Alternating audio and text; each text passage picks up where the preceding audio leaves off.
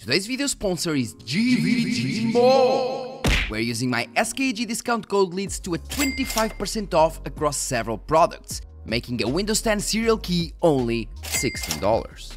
After the payment, you'll receive the key in your account and all you need to do is to introduce it in your Windows settings and bam! You have an activated system. Hello guys, this is Gameplays, I'm Fabio Pisco and welcome to my channel. So today we have a video of 7 things that I would like to see changed or inserted, changed or added inside the Radeon software or the Radeon drivers. Okay, and cutting all the bullshit, let's go to the first one. So the first one is a new codec. And when I say a new codec, it is mostly for streaming, because as you know, AMD has the AVC codec, which is the H.264, and we have the HEVC codec, which is the H.265. For example, when the video bitrate is lower, in situations where you have, for example, dark backgrounds, dark colors, you can see when it changes in between colors, you can see those bulky things like those squares in the image. That's due to having lower video bitrate. And the H.265 or the HEVC does better in those situations. So once again, HEVC with the same bitrate and same resolution will perform better because it is a more efficient codec.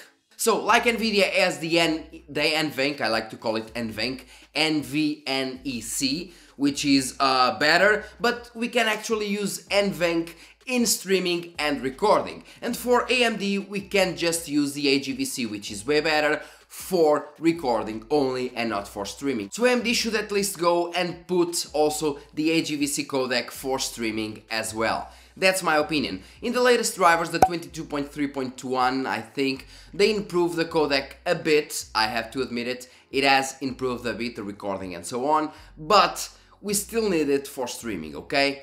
That's the first thing. Now, the second thing that I would like to be changed is basically the RSR, which was introduced for the RDNA 1 and RDNA 2 cards with the 22.3.1 drivers. Basically, RSR means Radeon Super Resolution, and it works more or less like the FSR, which is the Fidelity FX Super Resolution, that works like the LSS on Nvidia and so on. The only thing is that the RSR works in almost any game due to driver input, okay? So it works via drivers and not in the game engine implemented by the developers. It works with the drivers. But there's a catch. Basically, with FSR, all you need to do is go into the game, select your resolution, and then go activate FSR and select the several types, the several options you have. You have, for example, the performance, the quality, the ultra quality, and one more mode, I think. But basically, what FSR does is that it reduces the rendered resolution and then upscales it to your native resolution. While with RSR you have to do things differently. You have to go into your game, you have to reduce the resolution and then use RSR and it will upscale to your native resolution. For example, if you use a 1440p monitor, instead of putting the resolution at 1440p and then choose, for example, ultra quality or the quality mode in the FSR, you need to go reduce the resolution to 1080p and then activate the RSR in your options, okay? What I want with this is that RSR should work as the FSR. Basically, you should go into the drivers, you should select the RSR, and you should have the several modes of performance. Performance, quality, and ultra quality, for example, and the RSR would automatically reduce the render scale and then upscale to your native resolution. That's what I want with RSR in the future. The third one is once again related with Radeon Super Resolution, and it is basically the fact that when using Radeon Super Resolution you can't use the Radeon CHILL nor the Radeon Image Sharpening and so on, so on, so on. Now, if you want the minimum input latency available and you want to lock your FPS, you want to use CHILL instead of the frame rate target control or instead of the River Turner statistics server, okay? Because Radeon CHILL has way less input lag than both the frame rate target control and the Riva Turner Statistics Server, the RTSS, okay? If I'm using Radeon Super Resolution, it's because I want higher FPS and lower input latency, so basically lower frame times and so on.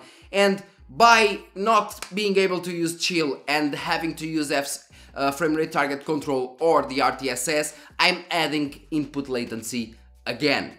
All I want is RSR to work with Radeon CHILL as well.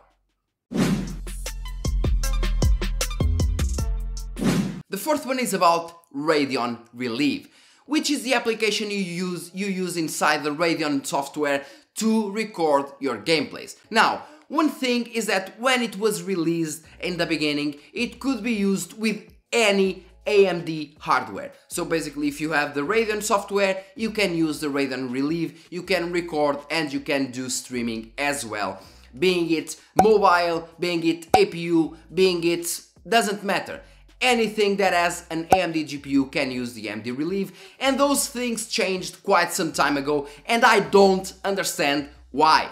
For example, people with desktop APUs, people with mobile chips need to install, for example, the AMD Nvme modded drivers to be able to use recording in their mobile or their desktop APUs, which makes no sense because they can use the same codecs. For example, with the APUs, the 3400G and the 4650G, I used the modded drivers and I used modded files to make the recordings with those APUs, and the recordings were completely fine. So what I want is AMD to just go back and introduce the recording and streaming feature for all mobile and desktop APUs. Because people with laptops and people with APUs may still want to record their gameplays or may still want to do some streaming, so just do it. It makes no sense what you did here, AMD.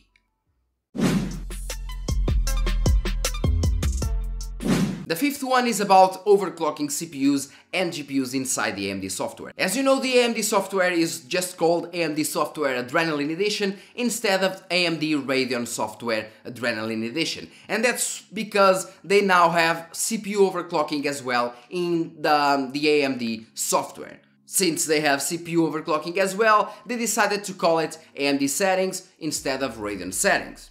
Which is okay for me. What it is not okay is then when, for example, you're making a profile, an overclocking profile, it will save your overclocking profile of your GPU and your CPU in the same file. So imagine if you have, for example, an overclocking profile for your CPU and an overclocking profile for your GPU. You can't just save an overclocking profile for your GPU and your CPU separately. You will save it in the same file. So for example, if you want to run your CPU at default, once you go there and load your profile for your GPU, it will automatically restart your computer and overclock it like you had before in that same overclocking file. So what I want here is AMD to put GPU and CPU overclocking in different tabs. One tab for CPU overclocking, one tab for GPU overclocking. So when I am actually loading or saving the profiles of my GPU, I will not be saving or loading the profiles of the CPU as well. I think it's common sense. Once again, I don't know why AMD is doing this. Just do it separately. If you want to overclock both things, if you think you can overclock both things, do it in different tabs. Because the profiles will mess things up. It's not like the first time, not even and I don't think it will be the last time that I was loading a profile, I was loading a profile and my computer got restarted because that profile had a previous CPU overclock that I'm not using now, so the computer will restart to apply that CPU overclock, while all I wanted was just to overclock the GPU with that profile. So AMD, just do it, put different tabs for CPU and GPU overclocking. So the sixth one has to do with the files from your recordings, okay? From your recordings or streamings, but mostly recordings. The software will create a file. One thing that happened like over 6 months ago is that AMD started doing things like NVIDIA. So when you create, for example, you're playing PUBG, let's say, or Warzone, you're playing Warzone, and you are making a gameplay recording. So it will automatically create a folder of Call of Duty Warzone with that recording in there. I do understand that for most people it would be the best thing to do, but for example, when I'm recording the gameplays, I don't want that. I just want the files right away inside the location that I asked it for. So here what I wanted was AMD to give you a way to choose if you actually want the software to create a folder with the game's name, or if you just want it to put the video file in that raw location. That's what I want, to choose an option instead of being forced to have that folder with the game's name, okay? That's all I want.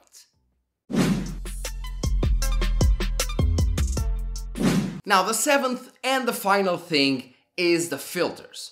Okay, the color filters, for example, or the video filters. Now, NVIDIA does have a lot of filters inside the software itself.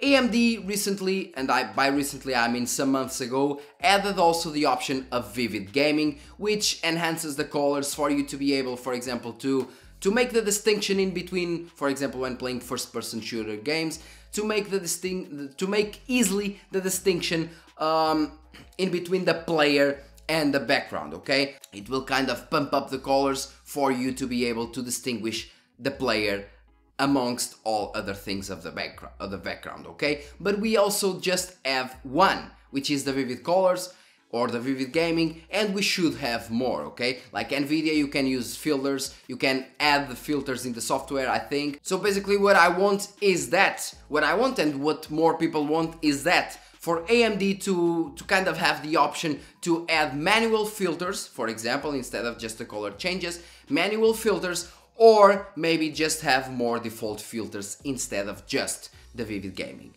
That would be cool. This, although it is the last one, it is not one of the things that I like the most. I prefer all the other things, I prefer more the other things before, but this one would also be nice for some people. So yeah. So guys, that's all for today's video about 7 things that I would like to see changed or added in the AMD software. Just don't forget, leave your comment in the comment section, let me know what you think about this video, and let me know what things would you like to see added or changed in the Radeon software, because as always, I want to know, and I think that people want to know as well. And well, thank you a lot for, what the fuck am I saying? Thanks a lot for watching, don't forget to like, subscribe and share this video because that really helps a lot. Once again, leave your comment in the comment section and see you in the next video, guys.